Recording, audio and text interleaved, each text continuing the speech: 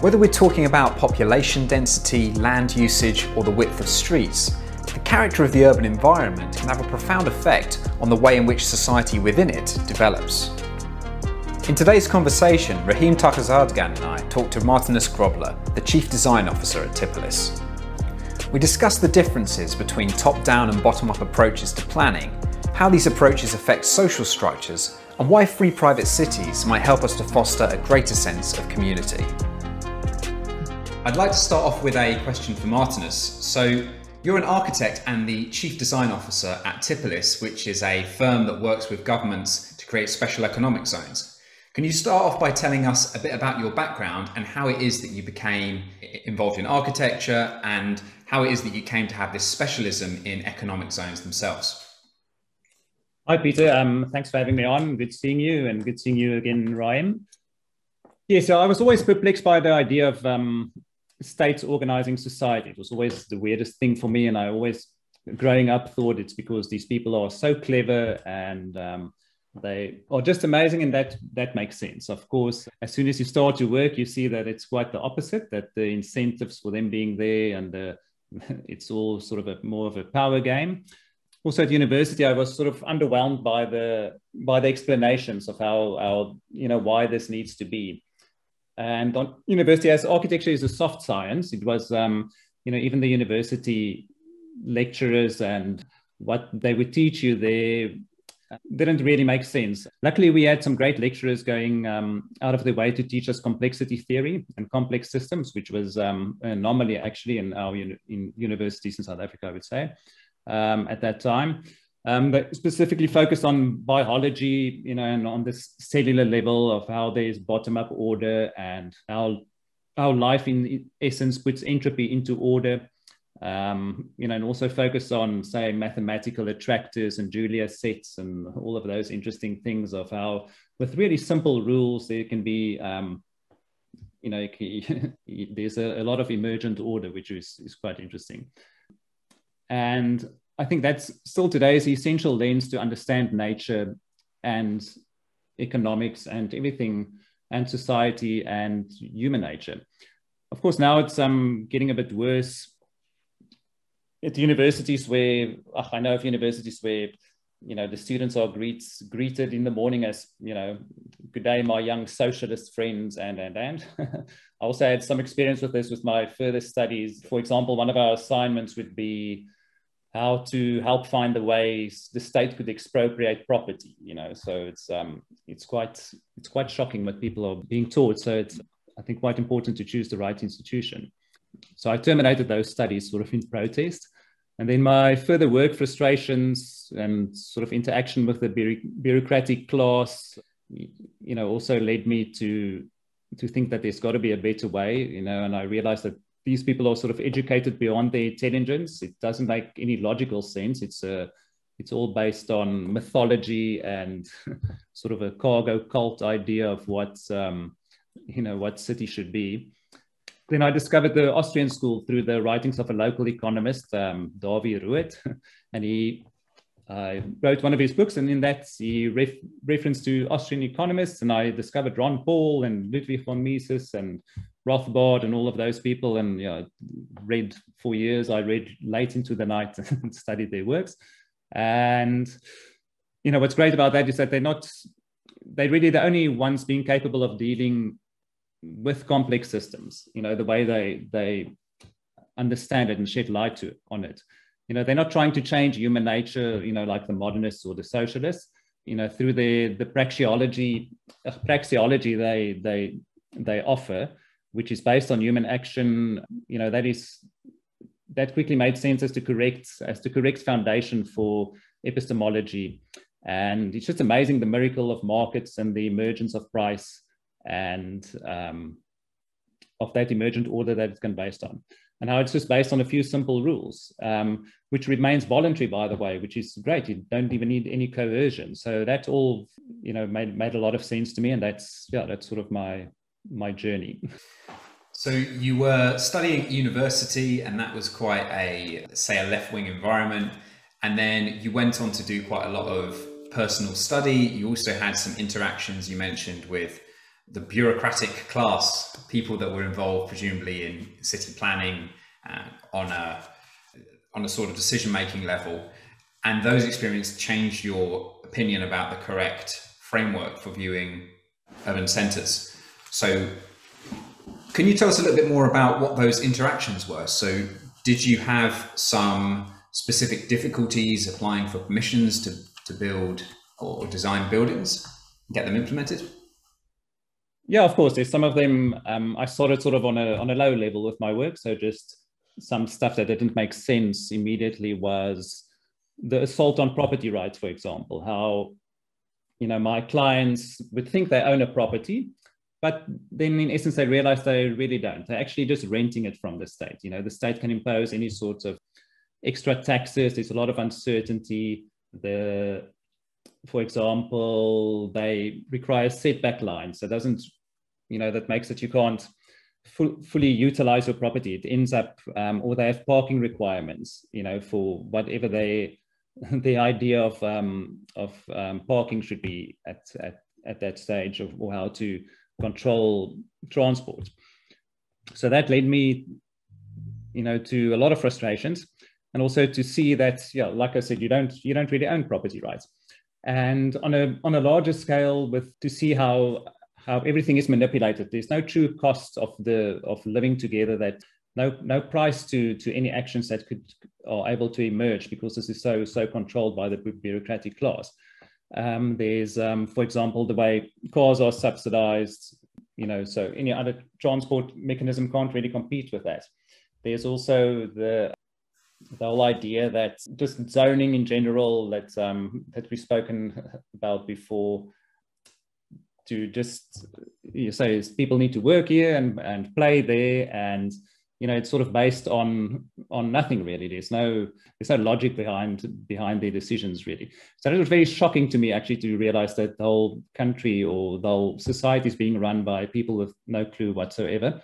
And those frustrations led me to sort of further investigations into looking for answers. Yes. Thank you. So Rahim, you're someone that studied the Austrian School of Economics very deeply. What do you think is going through the heads of people when they implement all of these very prescriptive planning permissions and the zoning that Marthinus is referring to? Is it that they just haven't grasped the basic principles of Austrian economics, or is there a legitimate reason for wanting to have these very prescriptive policies regarding urban planning? Yes, there are two legitimate reasons. They are not good reasons, but quite difficult to understand why they are not good reasons. The first reason is scientism. That's really the success story of the natural sciences and engineering. And of course, the status it confers to the experts in those sciences. And I myself, by training in natural sciences as well as engineer, and I've always felt that it grants a lot of legitimacy, because most people don't dare to challenge you in those fields, because they're that formalistic on the one hand, on the other hand, it's obvious, it seems so complicated and so complex questions they are treating, when in fact they are only treating the simplest questions that can be treated.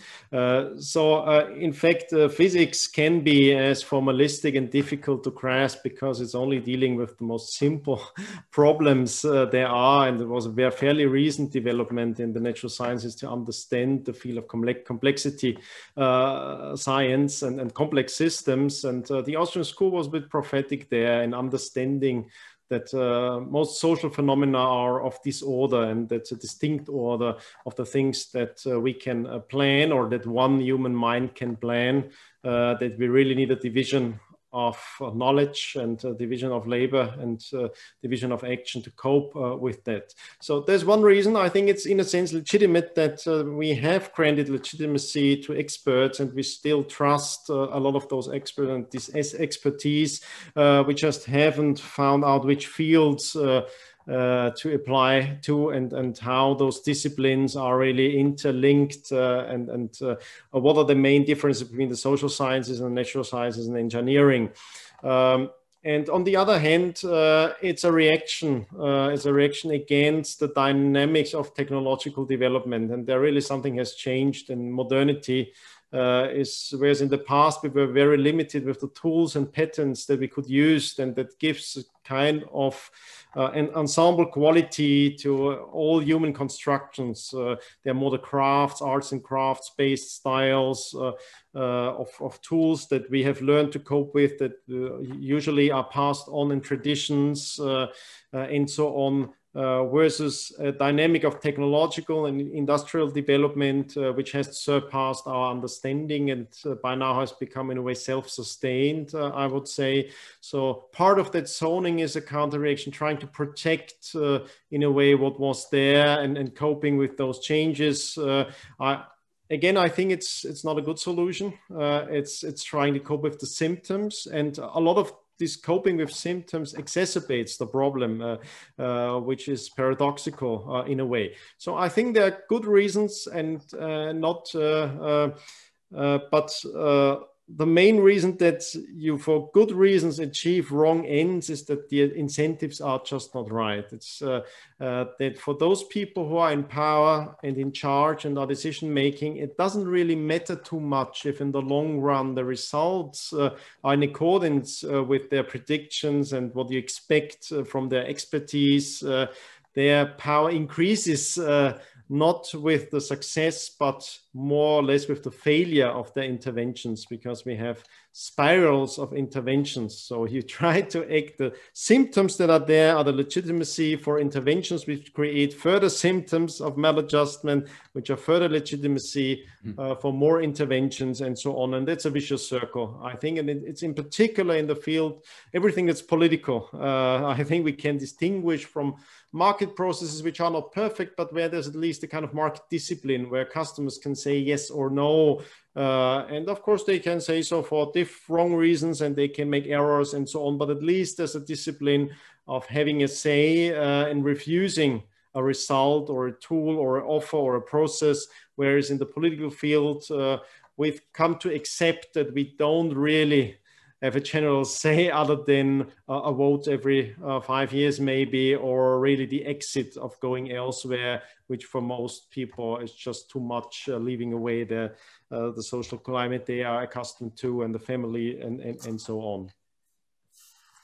So would it be correct to say that people see the success, the practical success of engineering and the natural sciences, and then they assume that that same kind of mechanistic thinking can be applied to economics, despite the fact that economics is a science of human action? It's the science of individual value judgment, which by its nature is subjective. Yeah, but I think it's more about legitimacy. It's religion has become much less important, and in a way science and academia has filled that vacuum of somehow determining who you should trust. And if you say trust in science nowadays, it really has some religious underpinning. I mean, we need a basis in society, and trust is crucial for society. I just think that for epistemological reasons, it's really difficult to have science fulfill the function of religion as it does today. And it leads really to a politicization of science and the misapplications of the methods of the natural sciences to field of cooperation, of living together, and the whole class of social phenomena, which are much more complex than any single mind can really fathom. Okay, so I'd like to turn the question back to Marthinus. The people that argue for quite prescriptive planning regulations and zoning would tend to say that those prescriptions actually serve a very important social function. If I have a city district and I let anyone create any sort of business alongside residential neighborhoods, for example, someone might want to create a car factory right next to a load of residential apartments, there would be lots of spillover effects from the car factory. There would be noise pollution, air pollution, and this would necessarily impact on the quality of life of the people living in the residential area. So don't you think that arguments like that represent a legitimate case for having prescriptions on what can and can't be built in different parts of the city? Yes, that's a great question. So if we look at these different cities in history that dealt with that differently, I think Most cities today deal with the same, with zoning and trying to centralize the control of pollution, that the state would be sort of the custodian of what is good pollution and bad pollution. But that's not working well, really. I think an exception would be Tokyo, which to some extent sort of their zoning is more on pollution, really, or on your activities. If you cause noise, you'll be sort of worked out, but not 100%. They sort of have a bit of that. So if we look at how cities worked in the past, it was all done by property rights. So everything is rooted in property rights, and there's a law that sort of developed around it to enforce that.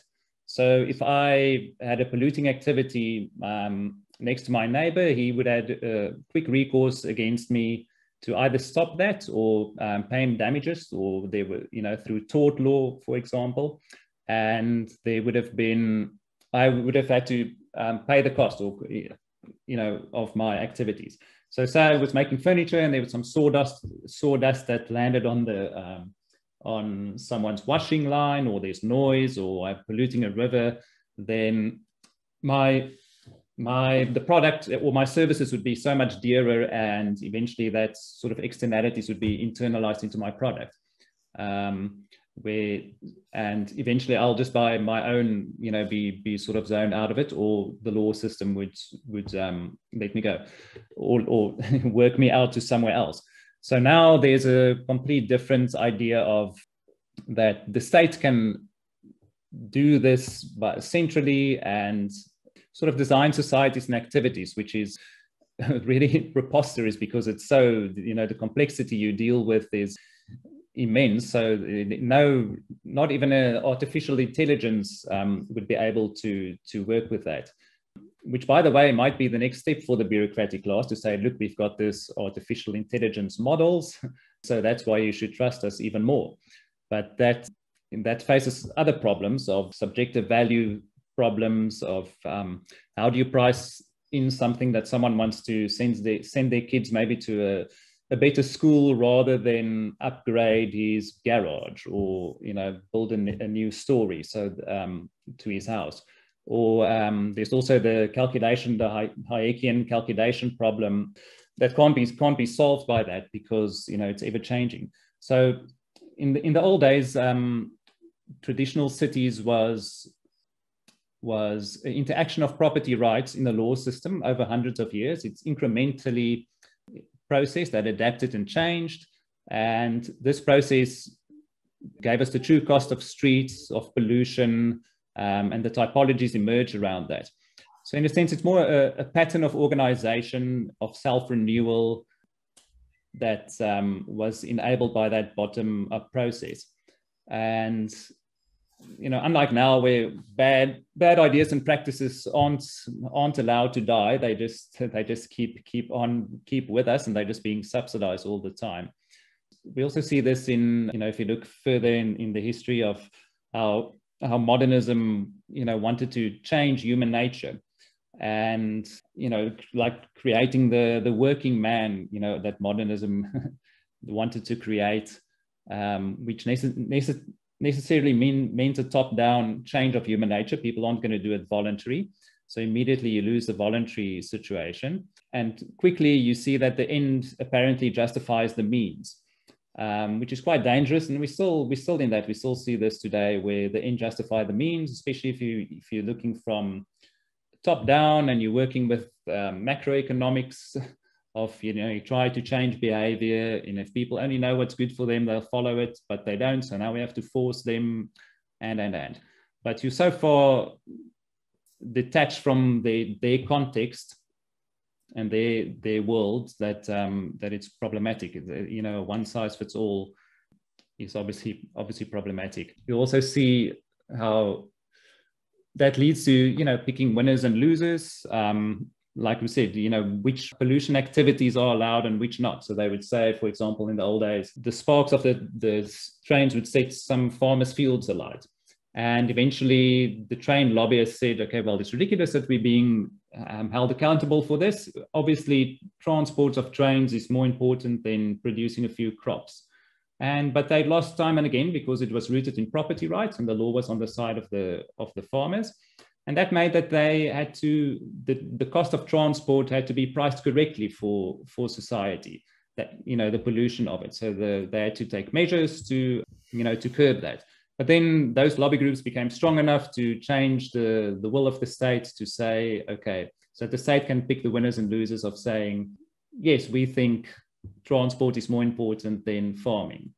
But once again, it's impossible if you work with such a complex interwoven situation that's, to say that. Inevitably, like Rahim said, this leads to more intervention and spirals of intervention.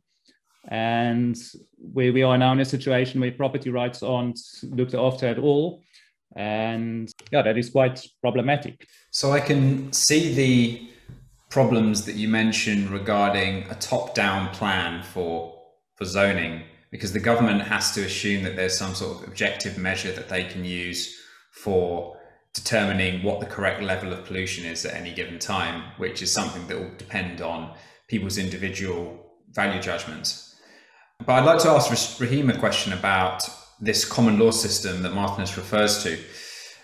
Isn't one of the problems with a common law system that you're still subject to the problem of trying to objectively quantify people's individual judgments about damages being done? So, for example, if I have that car factory next to my residence and we have a common law system, the car factory is operating late at night, it wakes me up for several nights on end. How can I possibly put a price, or how can a court of law put a price on the amount that I should be compensated for losing 5 hours sleep? I would probably argue that it's a higher figure. The car factory would argue it's a lower figure. How could an independent panel possibly come up with an objective figure for those subjective value judgments? There's nothing objective really there. We can only hope for intersubjective understanding. And usually in such dense locations as cities, that's based on shared values. So there's some basis must be there, what ends conflicts, because otherwise every form of litigation can again be used as a form to perpetuate conflicts and to perpetuate the win-lose mentality. So generally there must be the willingness to have this kind of dense win-win interaction, which is the basis of a city. And I think the politicization that we've seen even under the premise of democracy has led us to oversee that there's really a need for kind of consensual basis. Mustn't be not necessarily explicit, but more in an implicit, maybe even unconscious sense of being willing to risk that living together with foreigners with whom you share physical neighborhoods and with whom you share kind of infrastructure. So I think there always has to be kind of alignment, unless, I mean, you could have this metropolis kind of development where technology serves as a bridge when we lack trust for interaction. I mean, there are technological solutions, of course, to that, not solutions in the sense that they are final, terminal, but tools to cope with problems of lack of trust. And those are surveillance technologies, but also technologies that just reduce the amount necessary for trust in interaction. But the problem is always the in-between, the compromise, where we have technological development, but our social tools and infrastructures are not developing in such a fast pace, and not having to come up with this kind of innovation that we take for granted now, more or less in the technological realm. So that's why I think the general framework is really important here to look at. And of course, part of the pattern of past urban developments was that generally society was not as dynamic as it's nowadays, that there was more homogeneity in the populations and so on. So we can't really go back there in turning the clock back, but the general process was much more made much more sense in the sense that it was incremental, as Marthinus said. It was more emergent, a more emergent order, because we didn't have the tools and not this kind of legitimacy for experts, know-it-alls who could prescribe, or in a technologically possible way could prescribe the way to build, because it just wasn't feasible to have a master plan and then have the computerized, digitized tools where you can make just plans reality like that. You always depended on people being able to craft that, being able to translate it into patterns. I think we can learn from that situation. It's more or less the default situation, and we got to open that space for a more trial and error kind of process in city formation and settlement formation as well. But how, on a practical level, would you compensate people in a court of law for things that there isn't a kind of intersubjective agreement about the value of? Would it be a monetary compensation? Yes, if we live amongst foreigners, which we are used to, then usually money as the medium of exchange is the best solution, because it's not associated, or it's the most neutral one, not associated with explicit values. But of course, you need the implicit values of being willing to live with foreigners and being willing to look for win-win cooperation with foreigners. So I expect in that urban settlements where we mostly interact with foreigners, that will have differentiated rights, use rights, and so on. And we have monetary compensation, not only as compensation, but as an even more abstracted way, in that you pay for rights and you have auctioning, the auctioning system of a market there, where you can express a willingness to pay for certain, I mean, even long-term usage of rights, and we can have all this differentiated structure that nowadays I think we take for granted in many ways, but haven't really adapted it to these problems of zoning and externalities as well. But I think there's also a longing of people for this more value alignment, and there I think we'll see something similar to zoning, but much more aligned with the values of people. I think we'll see more settlements of homogeneous people, where there's an agreement in values and even aesthetic styles, and then you'll have prescriptions, but those are not one size fits all prescriptions, but I think scale dependent prescriptions, or where you have more liberty on what patterns you use within your household and the home of your family. And then you have a quarter, a neighborhood, and then you have the cityscape or settlementscape on the whole. And people will ascribe different values to the rules there that you have. So some won't care too much about the large scale rules, and others will take a liking and come up with patterns which they propose to other people. And I think there we'll see alignment even in things that may look like much more prescriptive than our city developments today, which are on the one hand top-down imposition of zoning, on the one hand, on the other side an atomistic structure of just people fending for themselves and being building just as they are able to build and as they are able to afford. Whereas I think if there's more innovation in the space, we'll see more people living in neighborhoods and settlements which give a possibility to express joint aesthetic preferences and joint externality preferences, if you like. So there'll be louder party town-like settlements and quiet family-friendly settlements where you don't really have the question of, because then you'd say, and I think that was the core of your question, for some kind of settlements and some people, they'd say, well, there's no money compensation that can compensate me for not being able to sleep through the night, because that's really important to me, and so on. There's nothing that can compensate me for a risk imposed on my children. So I really don't want a car driving through the street in front of my house, and I care a lot, and it's not a question that I'm willing to negotiate on. And I think that's fine. I think that's fine, because that's why I said zoning tries to answer. There are good reasons for that. It's just the tool is very blunt and it's not well applied. I think one way to solve that is really have, if you go for the way of settling with people where you want to have more alignment in the values, that you have a list of patterns for use. which you propose. And I think it'll be usually a solution that's not as prescriptive as we are used to it nowadays. So you have a list of common patterns, you can use them, and you don't need any process, no bureaucratic process. If you use the pattern out of the book, then you're free to build it if it conforms. And if not, it's a process of how you can match what you want to build with the preferences for the neighborhood and the people you live next door to each other. And I don't think that must need to be bureaucratic processes. And I don't think you have to write down objective ways to solve every kind of conflict. It's more finding sensible agreements, how you expand the range of patterns, how you can adopt patterns.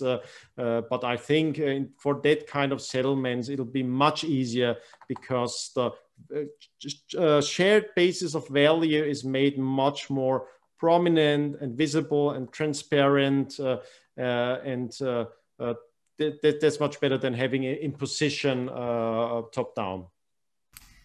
So when you say patents, do you mean like intellectual property rights to a particular blueprint for building something? Is that what you mean? No, not property rights. I mean really patterns that how you could build for your facade, for example, what it should look like, what styles people would like to see in their neighborhood. So I think you'll have it for a neighborhood or a quarter or even settlement style, you'll have a collection of different building styles and proportions and color patterns and so on, from which you will choose because you want to blend in if you're looking for that kind of settlement. And I think more and more people are looking for that as well.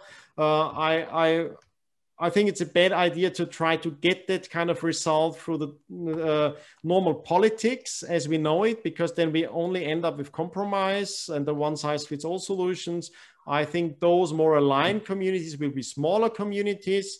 And I think on the other hand, there'll be something more dynamic and futuristic for people who like that and prefer that. And they know the kind of urban living together that we're used to is a trade-off where you want to have as many interaction partners as possible, but you don't know them. You don't necessarily have to trust them because you make use of technology. Maybe in the future, won't even see them.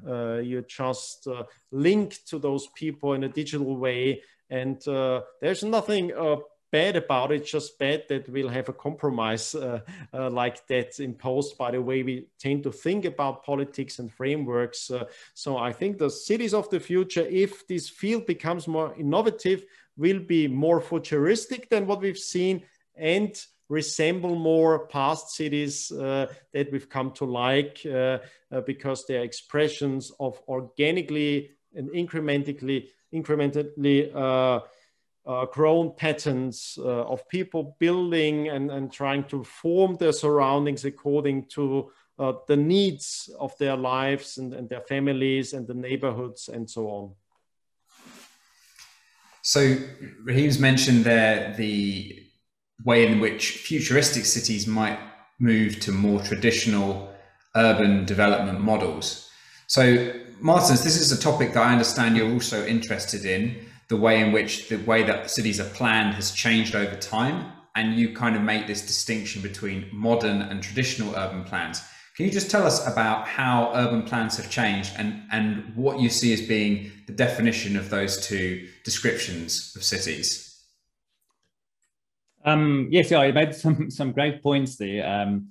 So if you look at the traditional, it was really a bottom-up process again with simple base rules rooted in property rights and the incremental interactions over time that created patterns. So patterns emerged out of that.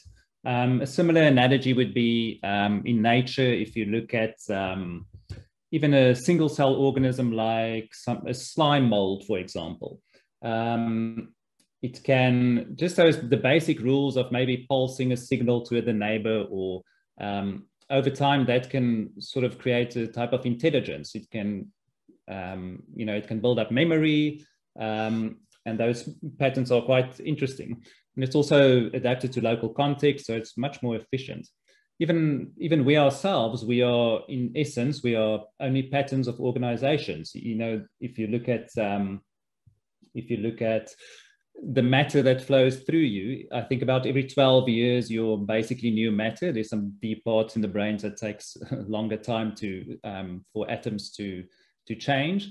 And so what are you really? You're a pattern of organization, apart from soul and all of that, which is quite interesting. The immense complexity and emergence, and even emergence of consciousness that can happen through these little base rules. For example, also the way your DNA works, it's not really a blueprint. That's a bit misleading, the word. It actually dictates in each instance what would happen if this molecule comes into contact with this one, or this protein in contact with this one. And I might have my terminology wrong there, but and you would emerge time and again, you would emerge, or the pattern of you would emerge, not exactly, yourself. Which is fascinating, really. And the same goes, so that's why we see independently in the world, in different places, the typology of urbanism and traditional cities was quite the same, because this pattern based in property rights and human nature, which is more or less the same everywhere, would spit out these certain patterns. And then came along after the war, the pressure of the socialists was sort of given free rein with modernism, where they said, okay, we're gonna design this society now. We know better. We're going to change human nature, but we're going to do it on reason.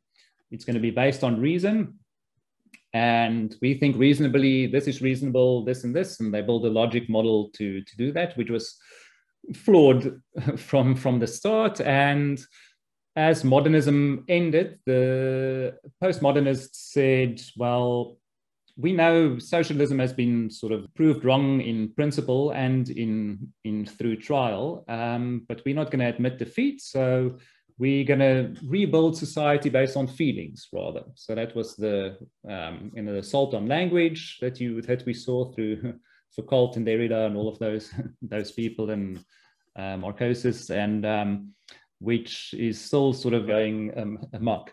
And yeah. So that's the two main differences, and some of them aren't really reconcilable with each other. So a lot of people have a problem. So say the problem of cars in a city. So everyone knows they're being subsidized. It's wrong. We need to get them out so that we can get the true price. But it's not so easy, because we're in this system where everything is subsidized. There's no emergence of price. There's no price discovery. So we have to change a lot of things in unison, which is impossible. You have to change 6 things maybe for us to go back to the traditional, well, not me going back, but to have a sound process, spit out a great pattern. You need to have safety. You need to have a law system that's efficient. You need to have no zoning. You need to have direct costs where nothing is subsidized, which means a different tax system, which means this different power system structure altogether, which the chances of that, just all of those things happening together, is quite scarce. So that's why the idea of rather building alternatives is I think a much more pragmatic solution. And then eventually building a network between these alternatives and have competition between them, between these towns.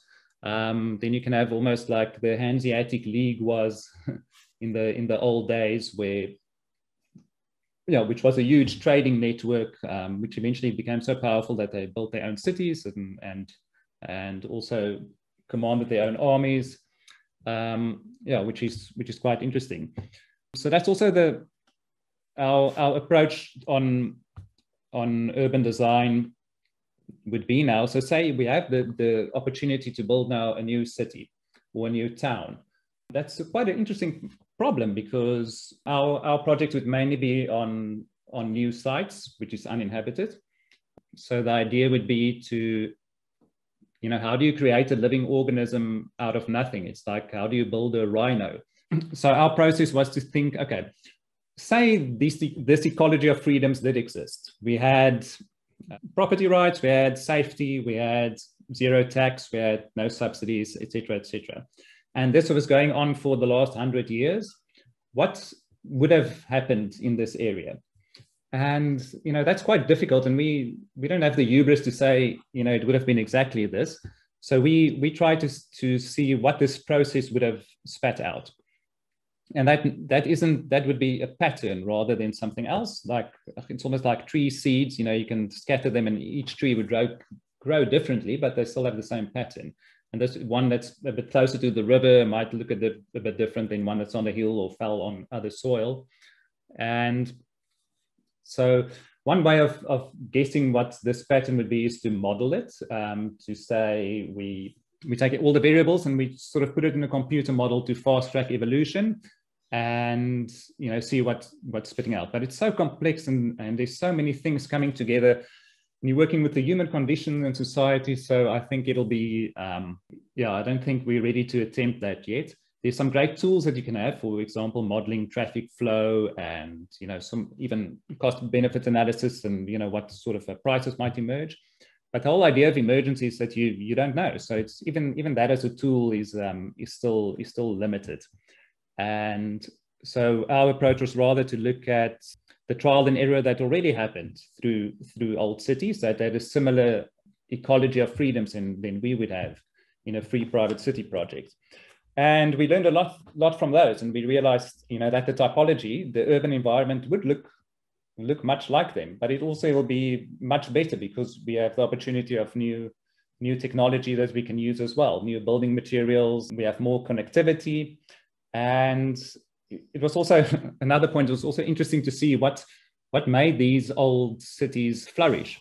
And those were ones where division of labor was possible to happen. And for division of labor to happen, you had to have maximum connectivity of complementary uses.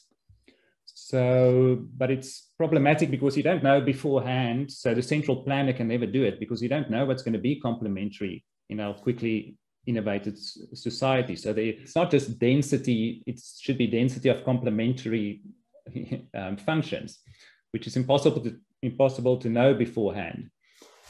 So this is great for us to look at the old cities and how those became great hubs of innovation, because you have this amalgamation of what happens between minds, the innovation that is fostered from that, and the competition and driving down prices, which is great. But in cities today, you can't really have that. Everything is subsidized. There's no price discovery. To figure out what the true cost of a car is, for example, is almost impossible because it's subsidized in some instances and it's taxed in other instances. It's subsidized in the land use that is proportioned to it. In most countries, you have parking requirements, even on your own property, that doesn't belong to you, that belongs to the car's transport solution. And everyone, even I would have said in the 60s, you would have said cars are so amazing, surely we need to pick it as the winner. It'll be stupid not to. But it just goes to show the danger of not allowing discovery and emergence. And they have completely decimated cities and communities and forming of sound neighborhoods and sort of superorganisms. And even something like water, the true price of water, where I live in Cape Town, there was a drought 2 years ago, and but it's interesting, the province didn't run out of beer or hamburgers, but they ran out of water. But damage those subsidies can do is, sure, you provide water for almost free. So say my water cost would be 400 Rand a month, but my indirect water cost would be about 4,000 that is taken from my taxes. So now during the drought, there was a lot of companies that wanted to start projects of desalination or getting water or building dams, but they couldn't compete against the 400 Rand I had to pay. Even if they can deliver it for 2,000 Rand, worth of water, because they have to compete against the subsidized ones. So that means that there's no competition. So that utility would stay quite expensive and scarce, for society. The one argument would be that subsidies help poor people that can't afford it, but it's also doing them a disservice because no competition makes that price would never be able to be driven down through competition. So it's very hard to unravel, obviously. You know, a better idea would be to rather give them a sum of money rather than, you know, so that everyone pays the 4,000 Rand it really costs for water, and allow competition. But, you know, just don't break the price mechanism, you know, would be better. Well, what I was going to just say as a follow-up is, so you're kind of painting this picture of the fact that innovation occurs in cities when there is a high density of complementary uses that you see, and that historically you saw those emerge naturally from the bottom up, and now you're seeing more prescriptive policies which are making that kind of organism, those patterns that you're referring to, harder to emerge naturally. So my question to follow up on that was, how do you think the principles of free private cities would help to solve that problem? What would a free private cities type urban agglomeration be able to do that you think would address that need for those complementary uses of urban space?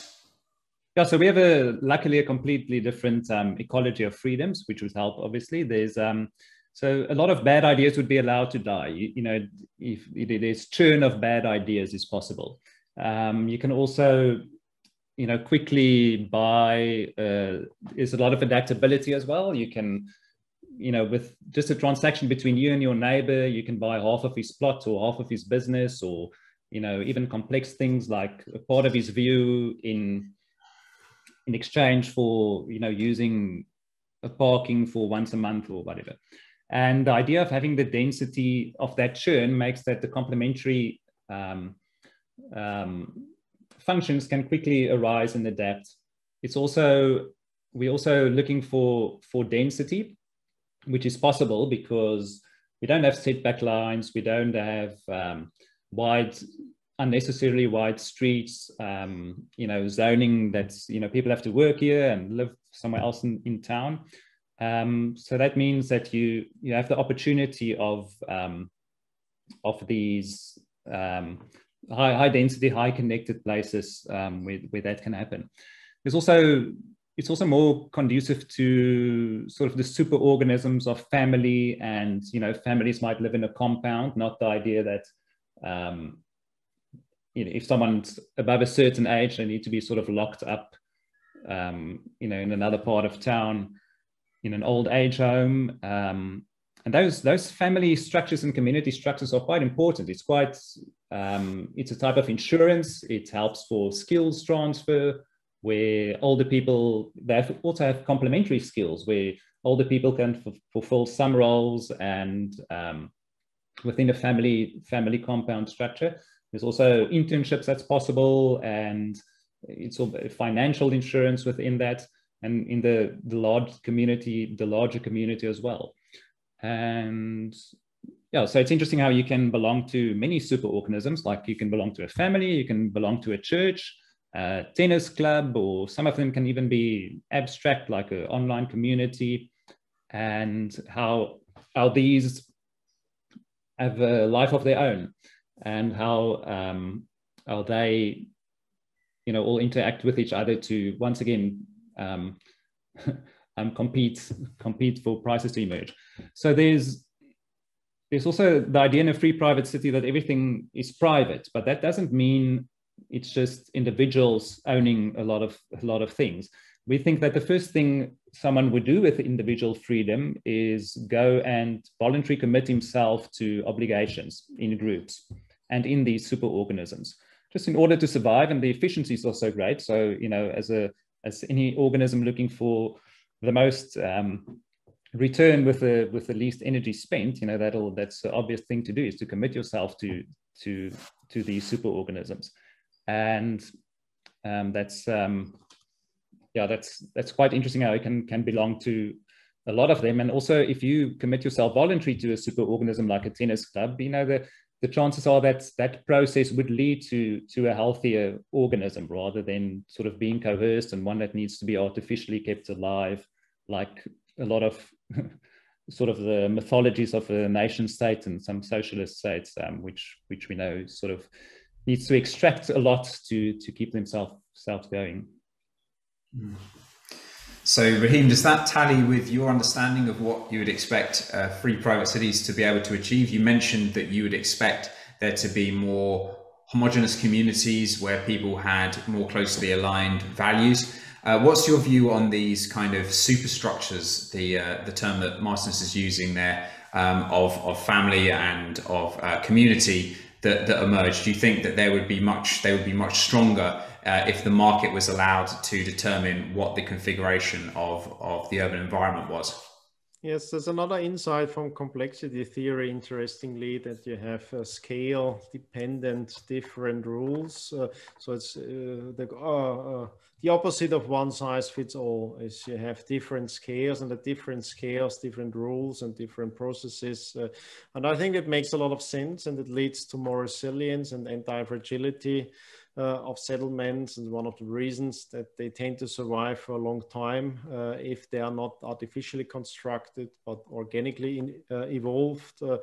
And why would free private cities provide a space for that? In a way, because it's a greenfield development, not only in the physical space but in the legal space as well. So we can try to do without the distortions that are already there, and then leave space for an organic development, but have intrinsically built in more empathy for customers who are not only then people looking for industrial parks, as we have in special economic zones, but long-term residents. So there is a discipline by the needs, the long-term needs of residents, who have to voluntarily agree and risk. I mean, it's a big step to settle in something as new and a kind of frontier, I would say, nowadays. So along this empathy, and then that you'll have a company where the owners are responsible. So if they suck or fail, they are really punished by losing their investment,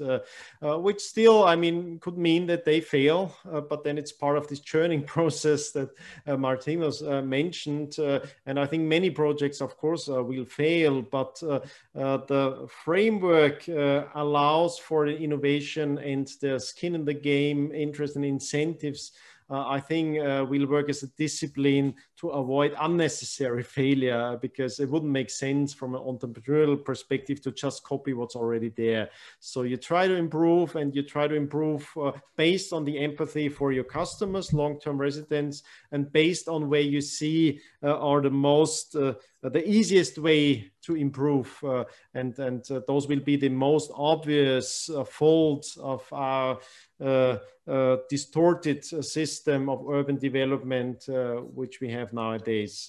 So I think it really needs that kind of a legal green field. It's, I think, I mean, you can have lots of settlements and they don't really depend on the legal sphere, and they happen, but I think to really have them be sustainable, you need to have a new autonomy of this development where it can find new rules that not only aesthetic rules, because they may be fine for the people settling there for the moment, but you want to have the process in space that guarantees, or at least makes possible, the long-term survival of the settlement. So even if the people change and their children take over, they still find it's a lively and functional development. It's not kind of museum for their parents, which is static.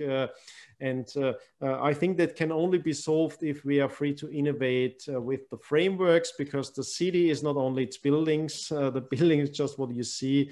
The city is a network of people living together and finding win-win possibilities to live together. And where you can be a full human being, not just someone going for a job, and not just someone caring for kids, but all the facets of our existence. And that's a very complex problem to align those interests, the change over time in our lifetime. And I think there's the more humble approach is to learn from those kind of organisms of the past, which doesn't mean that you don't innovate. It's crucial to innovate, but some of the innovations may be just going back to proven patterns that have emerged out of the needs of people. And then we'll maybe see that we are not that different from our grandparents, or in not every aspect of our life that different from our ancestors. So we'll have to find a better match between the continuity of our existence and the potential ways to develop the tools that we can use nowadays. And there are crucial questions to answer. I mean, one of the questions is, what does it mean for cities when ways to interact become more and more digital, take place more in the virtual reality, for example? May that free up some parts of infrastructure that now are adopted to have a density, a very high density, the million people kind of density? I think it's possible that we'll realize that it's not necessary anymore to have this kind of millions and 10 millions density physically, but shift some of those connections to the digital realm and thus have more livable, walkable surroundings in the physical realm, not the suburban style, I think still denser than suburban areas, but somewhere in between. So I think we'll discover, I'm not sure, but I think we'll discover more optimal sizes of a few thousand people living together in surrounding that are adaptive, that have a kind of shared pattern language maybe, but still be dynamic and allow for every kind of scale and order of human interaction, from the very small scale, which means yourself, your family, having the safe surroundings you want to have to raise a family, raise children, to the neighborhood where you have more day-to-day interactions, and then the higher scales of the global division of labor. And I think there's a lot to learn and a lot really important questions. We need to start trying to answer them. So we've covered quite a lot in this discussion. Rahim's been giving us this overview of how incentives are at the core of what makes a city function. And we've discussed that there are different ways in which free private cities might adopt policies, and different communities might come together and have their own patterns of different kinds that would determine their peculiarities. But what free private cities would seek to do is create a constructive competition between these different urban entities, so that the patterns that emerge for different groups would be allowed to emerge without these economic distortions that are created from top-down planning occurring. We've also covered, as part of this conversation, some of the superorganisms that were referred to by Marthinus in terms of family and community, and how those emerge out of the urban environment. And we talked about the importance of legal structures, and how cities that didn't have a zoning policy would be able to deal with certain legal issues related to the violation of people's property rights. So we've covered quite a lot in this conversation. For people that want to stay up to date with you, Marthinus, and would like to find out more about your work, what would be the best way that they can do that? Thanks, Peter, and thanks for the talk. One thing I just need to mention is that obviously the thing enabling all of this is centralized money. So that led to this big problem we have, and I wouldn't regurgitate all of it again, but Rahim and Kelly Lannon had a great talk last week where they discussed especially the effect of the Cantillon effect, how the people that first spend this new created money in urban centers have also huge distortions at hand, and that obviously keeps this whole subsidized and Ponzi scheme going. So that is of crucial importance that I neglected to mention, but there's a great talk of it last week. Another thing that Rahim also spoke about is the idea of polycentric cities, how, you wouldn't get this mega cities, for example. If you look in nature, sometimes a anthill, it stops and it duplicates, or it's a mongoose wouldn't just grow until it's 20 meters tall. Sometimes it matures and duplicates. And you can also have that competition within a city itself. There can be different zones within it with different rules. Maybe the initial one would be more formalized and the other ones would be more experimental, which is great. And as to, they can just get my details on tipolis.com. There's our team's details are there. So my email address and contact details would be on that. Great. Thank you very much for the insights you shared today, Marthinus, and thank you very much, Rahim. If you'd like to find out more about Free Private Cities, our website is www.freeprivatecities.com, and we also have a Twitter account where we post regular information about Free Private Cities, news that has come out related to the concept, and snippets from interviews that we've conducted either ourselves or with partners. So thank you very much for listening, and we hope that you join us for more conversations in the future. So thank you finally to Marthinus and Rahim.